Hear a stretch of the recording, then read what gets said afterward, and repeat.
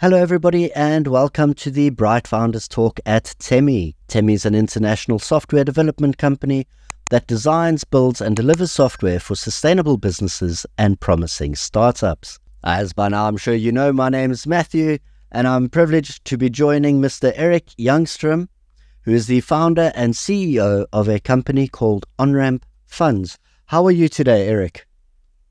I'm very well, thank you. Terrific. Thank you very much for taking time out of your schedule to be with us. Eric, if you don't mind, could you tell us a little bit about yourself and what it is that you do? Sure. Well, thank you for having me. It's an honor to be here. I'm the founder and CEO of Onramp Funds. We provide a working capital platform for e-commerce merchants to, kind of like you, help them reach a sustainable place in their business so they can achieve their both personal and business goals. Fantastic. Talking about funding, that's going to pique a lot of people's ears. Let's start at the beginning, if you don't mind. Tell us about the inception of Onramp Funds. Where did this all come about? How did you start? I previously helped launch a shipping company, a shipping and order management company called Shipping Easy here in Austin. And we provided an order aggregation system for merchants to be able to see all the orders they had wherever they sold online, which today sounds quite obvious, but in 2012 didn't exist.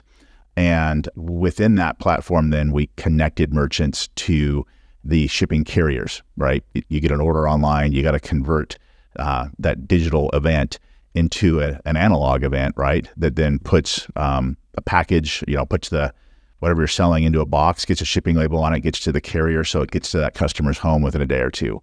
Otherwise, the order is going to be canceled. You're going to lose the revenue and disappoint a customer. In that process, one of the things that we saw happening over the course of, I ran that company for 4 years, and then we were acquired by a larger company called Stamps.com here in the U.S., where I ran global BD for them for another 4 years.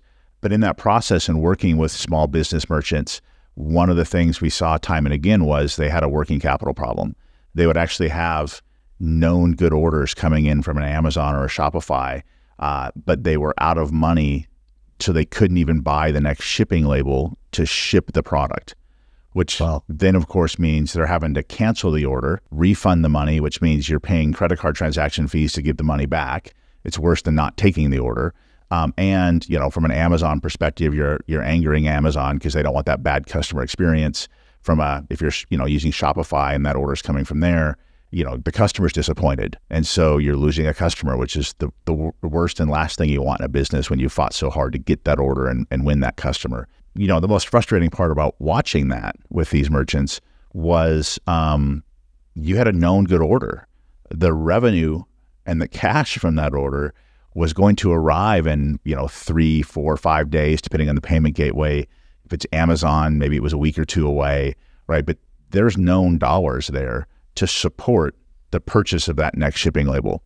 So in looking at that problem, it looked like an interesting opportunity to try to go build a financing solution that would be purpose-built for the e-commerce industry, and doing so from really a set of first principles, which is, I want to go look at your order flow. I want to be able to see your sales history and then use that to underwrite the merchant to be able to essentially purchase more inventory, because you have to have inventory to generate sales, pay for the advertising that generates that click, right, that gets you to the next sale, and then make sure that the funds are there to actually fulfill and ship that order so it gets to the customer so that you don't have to cancel the order. And so out of that experience working with the merchants on their fulfillment activities and order management, there was just tremendous insights into that problem. And so I left Stamps right at the beginning of COVID, launched Onramp, I even started tinkering with the idea before I left Stamps, and really had some test proof. 2021 raised a little bit of money and brought in early engineering team. And we've been scaling the business ever since. And really the purpose, right, is any business needs working capital. It's what keeps the wheels turning. And our mission here is to make sure that the e-commerce merchant has a working capital product and the access to funds necessary to keep up with the demand they're generating. And then the power of our solution is because we're connected to the online order sources they use, Amazon, Shopify. We're connected to their bank. we have real-time visibility into the business performance, which means when they need their next advance, when they need the next batch of cash, we actually know how much they've grown up to the minute. And we know that, in fact, you need an additional 20 or 30% versus last time, because that demand is now there. And then with the history we have in the e-commerce world and the history we have from each merchant's data, we also understand their seasonal cycles. So we know, hey, you're getting ready to start preparing for the Christmas season. That just demands additional capital, because you're going to see probably somewhere between a 20 and 200% lift in sales over the Christmas season. And that requires then a 20 to 200% increase in your working capital spend to make sure the inventory is in stock and ready for that, so you don't miss out on the demand opportunity. And so we've purpose-built a financing solution around that unique set of parameters, so that merchants can come to us and in less than 2 minutes connect all their stores and banks, and then let us do the work to say what we can provide. And then we re-underwrite the merchant every night, so that when they need their next loan, the offer is already ready for them. It's approved. It's just as easy as roll out of bed, open your phone, click the accept terms button, and the money starts moving to you. That's fantastic. So this is not like working with traditional banks then, going for loans. You've got an advantage in this industry because of your previous experience, and because you're adapting this, as you say, every day towards what's happening, how the markets are shifting and changing. Has there been a good uptake when people understand the concept and what it is that you're offering? There has been. Yeah, we've been very excited about the growth, about the interest our merchants have in the product, about the alignment the product has with their needs. It's not for everybody. There are a lot of people who don't like debt, and I certainly can understand that approach. And if you can bootstrap this and fund it without, fantastic. There are also a lot of people who think they don't like debt, but they use credit cards. And so what we really talk to people about is we're essentially the extension to the credit card. Our product works very well alongside a credit card. You can use that to purchase the inventory, drive your points, but that's got a 30-day payment cycle, and inventory has a 60-day turnover period plus the supply chain timeline, which means you, in fact, won't have generated the returns from the sale of an inventory till well after that payment's due, in which case, again, a working capital advance for us means, great, that card's now been paid down. You're not carrying any late fees or penalty interest or things like that. And that card's available for that next transaction, because every business always has additional transactions, both for their cost of goods sold and for their operating expenses. And so, releasing those funds allows you to grow a business faster when you have additional sources of capital available to go drive the business. Obviously, when a business comes along and they're interested in this, they want to know how to apply. What are some of the scoring factors that you take into account? You did mention before, projected sales and that sort of stuff, but how easy is it for a business to join up with you? Yeah, so we actually try to make it incredibly easy. The enrollment process is essentially your first step is connecting your online stores. We're going to use that sales history to create, we're going to build out the historic sales volume and velocity and growth path. We're then going to build a forecast looking over the next 30 to 180 days, and we're going to then position a working capital offer around that. So within minutes, you can get, essentially a pre-qualified number. It's not guaranteed, right? Because there's still more work to be done.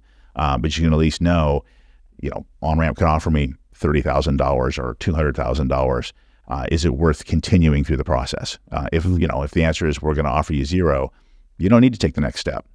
We don't want you to waste your time, right? We understand that, business owners are extremely busy. So, making things simple and fast is critical. And I think we do a great job of that.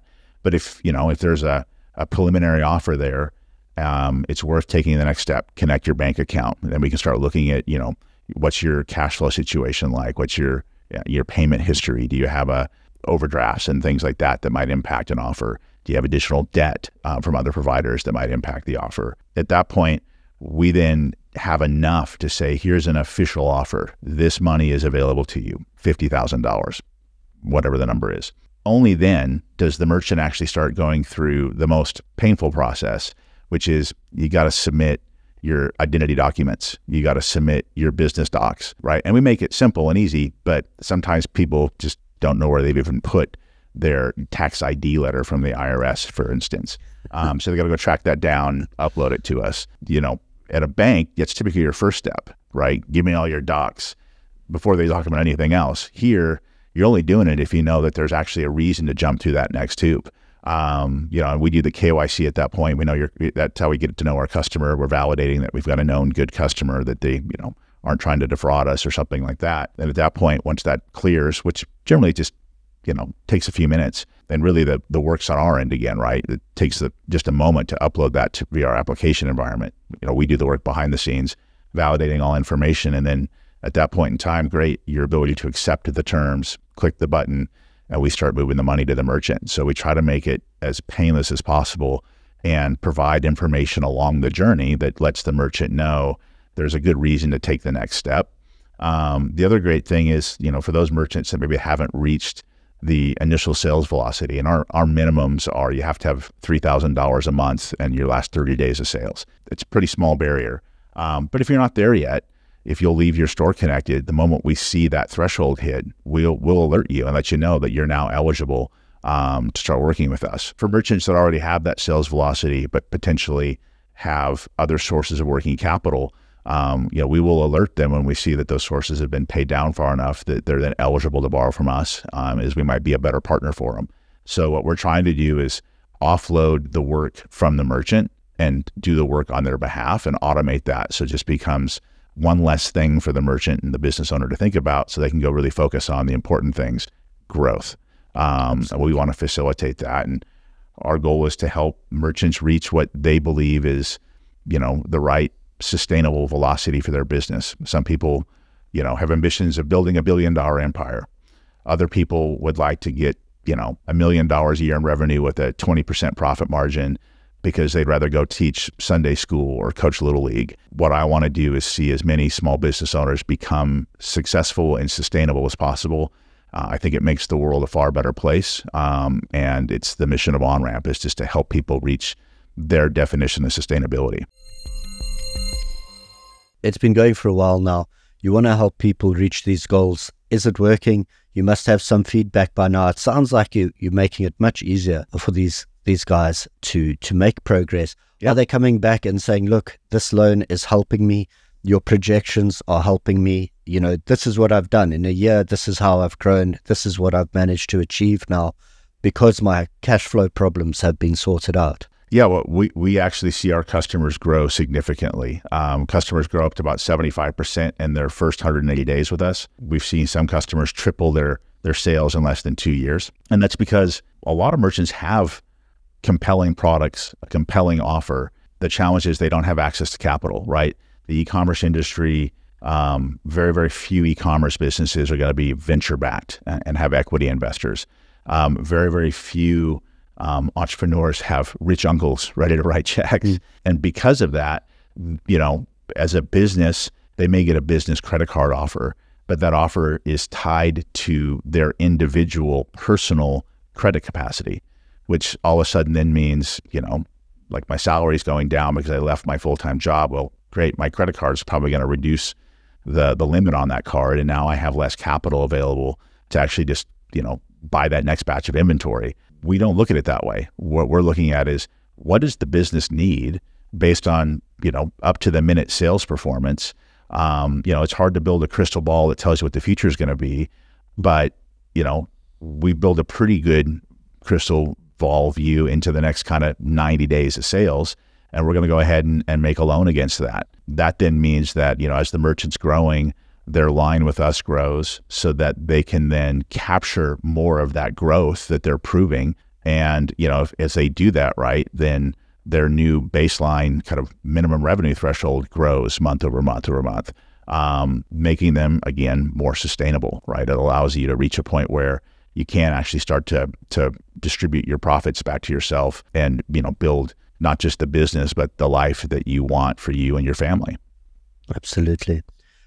Talking about building things, let's talk a little bit about growth. Let's talk about what's coming in the future. Now, we know AI is the new hot topic. Can you tell us about implementing these new technologies in your business? How do you stay relevant and up to date? With everything changing so fast, you've got to be on the ball 24/7. How do you manage? We're already a machine learning based risk scoring environment.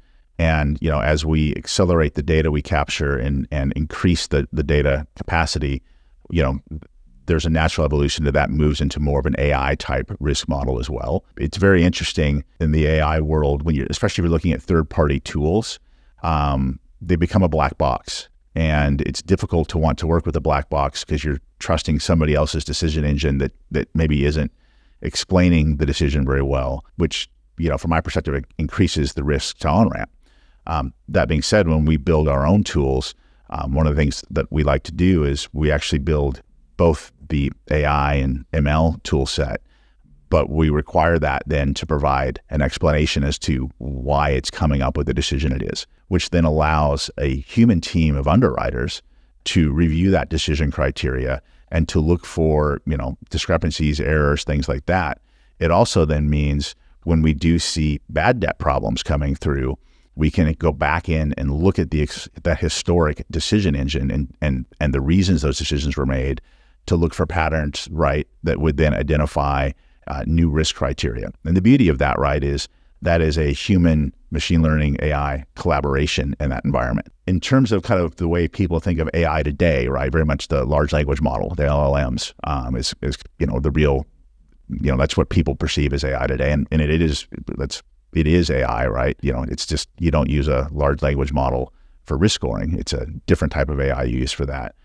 We're starting to look at those tools because it helps us to analyze the data coming through different systems faster.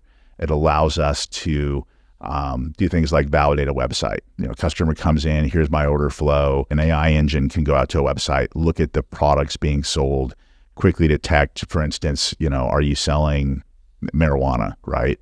It's legal in some states, not in others, as much as we would like to facilitate that because of the, federal ambiguity, difficult to do sometimes. But that doesn't mean we can't support people who are selling accessories in that industry. Yes. Right? Because that's not illegal. And so those tools just help us do those reviews much, much, much faster, right? We don't have to go have a human do that anymore. A human can look at something that's flagged, but, when the AI comes back and says, these are, bicycle pedals and clip-on shoes, great. Well, no worries there, proceed. And so, those tools become more and more compelling, as we're seeing that kind of work every day. The other thing that we're starting to look at those is, how can that help with, customer service, loan servicing, things like that, where it's just helping a customer get their questions answered about, what's our billing practice look like and how was that amount calculated, things like that. The great thing about building software from the ground up, because we're a proprietary software engine here. We have not licensed off-the-shelf tools. We have built our tools. Because of that, we have much better insight into what's going on, how our customers are acting with us, why the decisions are being made that we're making.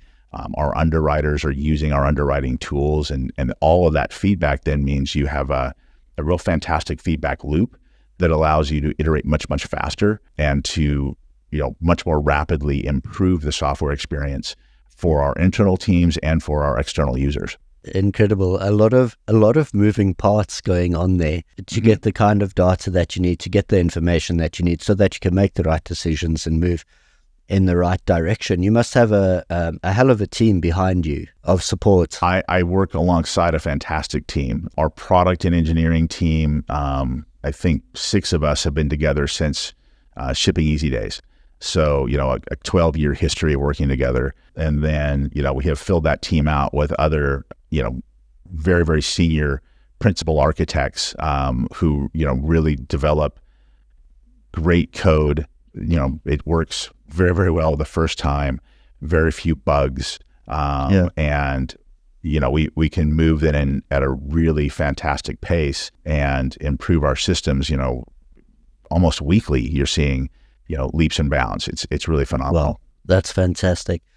Eric, before I let you go, I just want to ask you, is there anything else that you'd like to bring up or maybe mention that I might have skipped through? Any advice for anybody starting out or looking to get into the industry? I mean, look, I think e-commerce is a phenomenal industry. It is going to be one of the big growth industries for the next 10, 20 years, maybe longer, although my crystal ball expires in about 90 days. So, no promises there.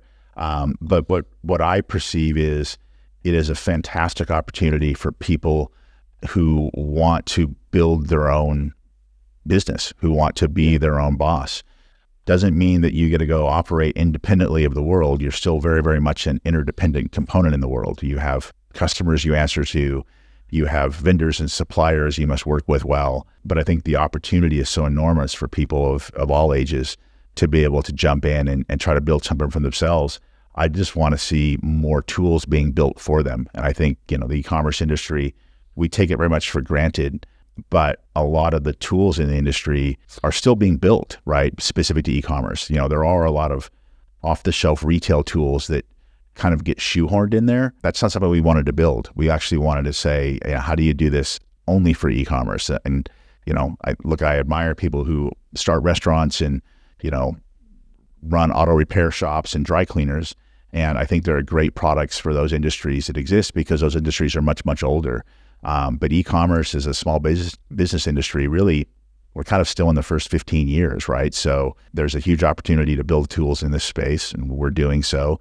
And there's a huge opportunity to go help people who want to go launch their own businesses in this space. And it's our goal to do so. So yeah, back to your mission at your company, right? How do you help more entrepreneurs build sustainable businesses? We want to solve that same problem, and we're doing it, with the financing piece because it's a huge piece of it. But there are a lot of other pieces that need to be built, and we're rooting for everybody to go build those tools. Absolutely. Eric, I want to say thank you very much for your time. It's been super insightful today. We will be keeping our eye on you for the future. And thanks again. It's been a great pleasure. Thank you for having me. I really appreciate it.